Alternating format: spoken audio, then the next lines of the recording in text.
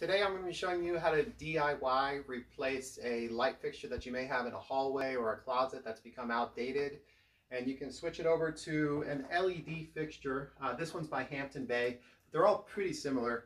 This is the old fixture. I just did one for my TikTok, and now I'm going to do a little bit of a longer tutorial and go more step by step on how to replace a light fixture that either is outdated or it's gone bad, or you're just looking to upgrade to something different.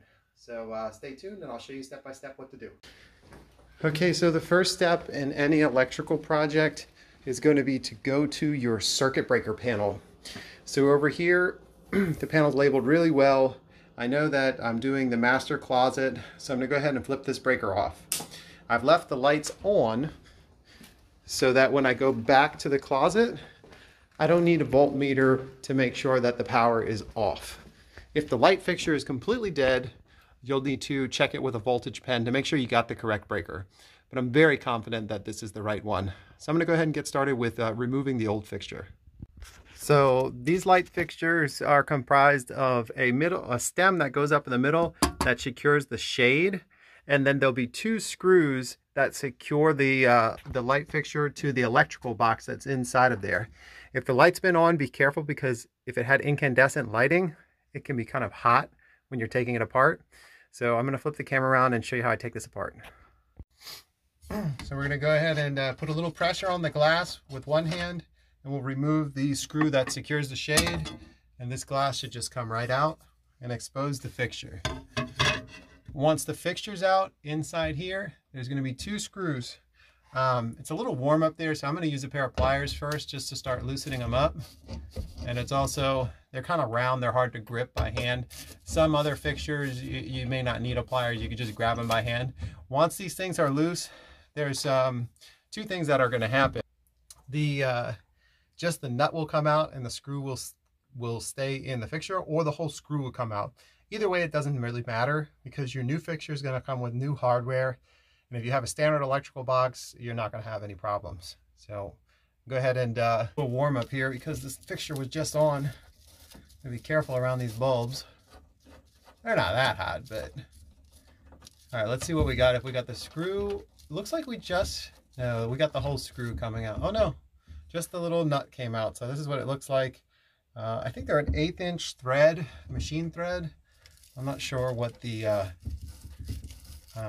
spacing on the threads is, but I'm going to go ahead and unscrew this all the way, and then the fixture is just going to come down. There we go, here it comes, and you should be left with just wires, and that's what's holding it in place. Typically the ground wire is the one that's supporting the weight, but you really never know, so you got to be careful. So what I'm going to do is I'm going to fish all these electrical connections outside of the fixture, so I have access to remove them. And you just want to twist your wire nuts free. That's your green, that's your ground. Your white is going to be your neutral, and your black is going to be the hot wire. So you can take your fixture and just toss it away. And while I'm up here, I've already done one of these fixtures, so I know that this bracket, that's like an extension bracket, it's not going to work for this fixture. You don't need it. So I'm going to go ahead and remove it. This was for the old fixture, but this surface mount fixture, it's not going to require this bracket. These are really dependent on the fixture that you get. So, you know, you can always just save the pieces in case it doesn't work. You can switch it over if you need this bracket or not. But I know for a fact that this one and most surface mount LED fixtures, you're not going to need this. So go ahead and get this out of the way, and then we're going to be ready. We're going to put these screws back in. These screws also come with the new fixture. So in case yours are stripped or they're too short, we're going to go ahead and put these back in. I think that's a decent camera angle there, because I know that's what's going to be required in order to secure the new light fixture. Basically, there'll be some holes that'll line up after you connect your wires, and the new fixture will slide over, and then you'll tighten the screws. So we're going to go ahead and unbox the fixture now. Okay, some things to note also on these fixtures. You want to check if you have a dimmer. You want to make sure that your fixture is dimmer compatible. And this is going to tell us here which types of dimmers it's compatible with. A lot of times with LED fixtures, the main problem with why they may die early is because you had them on a circuit that was dimmable and the fixture wasn't dimmable, or the dimmer just wasn't compatible. I'll show you how you can check to see if your dimmer is compatible here in a minute. I've already checked on these ones and it's the same brand. Should be compatible, I'm 95% sure. So I always open the box with a nice blade. You can get this blade on the link in my bio. This is a 2-edgy by Zorcorp. It's a really great tool. If you do a lot of work around the house, it's nice to have a good sharp edge on a putty knife, and with a built-in blade on it. This is the only one I use now. I love it. So this is real simple. Not a whole lot to this fixture. I've already been through the instructions, which I should suggest that you do if this is the first time that you're putting one of these in. But basically it comes with a hardware pack and the fixture, and that's it. So the cover is just secured by 3 screws. So we're going to take those off. We'll need them for later once we're done installing the fixture. Remove the plate, remove the ceramic or whatever glass, frosted glass this is, and that's going to leave you with the light fixture here. I apologize, it's a little dark. Let me see if I can turn the other light on here. There we go. Got a little more light now. So this is an LED light fixture. Everything here is just self-contained. There's no replacement parts on this. You can see you got a couple different patterns for where the screws can go for the mounting. You got a ground screw or ground wire, a neutral wire, and a hot wire. So all of those are going to line up exactly how it was up there.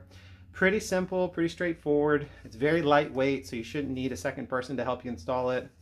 It's pretty cool. Unfortunately with these ones though, when they go bad, if they do go bad, you just got to replace the whole fixture. There's no bulbs involved in these ones. You just change it out. So I'll meet you back up top and we'll get this one installed. Okay, so I am going to go ahead and use the new wire nuts that came in the packaging here. It comes with 3 wire nuts. Comes with 2 of these screws in case the ones are stripped for the ones that were there before. In this case, I'm not going to need it. The only thing I'm going to take out of that red bag, whoop, caught it, is these 3 wire nuts. This is going to help me connect my 3 wires here. So the connections on here, they look good to me, but you could restrip these wires if you know, you don't have good insulation, and just cut them short if they're burnt or something like that. But these ones look like they're in great shape. There's nothing else really left to do. So what I like to do is the ground screw, I take that one first and connect it to my green wire, and that will kind of support the weight of the fixture while I'm putting the rest of the wires in place. Some fixtures will have a dedicated wire just to hold it up that you can wrap inside of the box. This one's super lightweight. You don't really need anything else. And it doesn't really matter what order you connect this. If you got the power off, you can connect them any which way you want. Black first, white first. I'm going to go with the white next, just because that was the first one that I grabbed. And you really want these wire nuts to be really secure, make a good connection. It's going to be a very low current drawing circuit, so it doesn't have to be an amazing connection, but just go a couple of times around with the wire nut. 3, 4, 5, 6, 7, 8, about 8 times. When you start seeing the wire starting to curl around itself, you know you've got it in place pretty well. So once those are all done, you can start shoving your wires. If you have a lot of slack, this will be easy.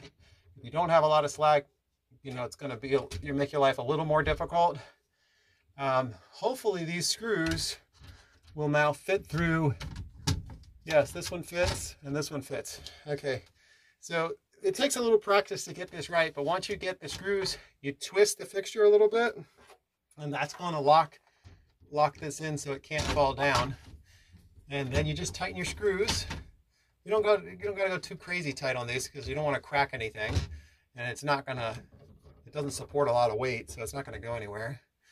Okay, so it's flush with the ceiling. So now I'm going to go ahead and grab my cover and the 3 screws that secure it.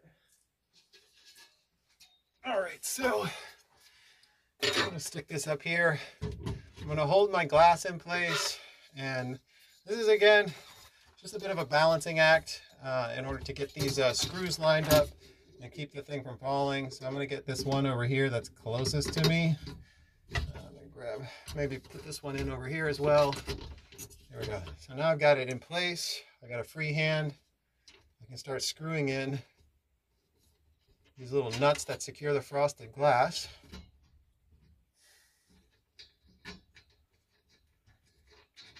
And that's 2 down, 1 to go. I'll shift the glass a little bit so I get even pressure on all of them. And your light fixture is installed now, so I'm going to go turn the breaker back on. Okay, so we're back at the breaker panel. We're going to go ahead and flip this back on. And when we walk back over to our light fixture, oh, it looks like I left the switch back on. All right, let there be light. So it's as easy as that. Definitely a DIY ready project. If you have questions along the way, feel free to comment. I'd mention now about the dimmer situation. So this dimmer here, it is a Lutron dimmer, which on the box says that they're Lutron compatible. There's some specific models. I'm not 100% sure on this, but let's give it a shot and see if it dims.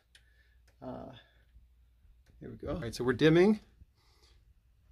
And you want to watch out if you see any flickering on it. If you see any crazy flickering, it means the dimmer's not compatible, and that's going to burn the light fixture out prematurely. You definitely do not want to do that, because then you'll have to be replacing it. I think they have some warranty on it, but if it does burn out, you know that the dimmer is bad. Again, I'm going to do a video on how to replace the dimmer if that ends up being something that you need to do. It's pretty simple. It's basically just 2 wires. Unless you have a 3-way circuit. Hit the like button, hit the subscribe button if this helped you. Follow me over on TikTok. I also have an Instagram account in case you want to message me there. And yeah, thanks for watching.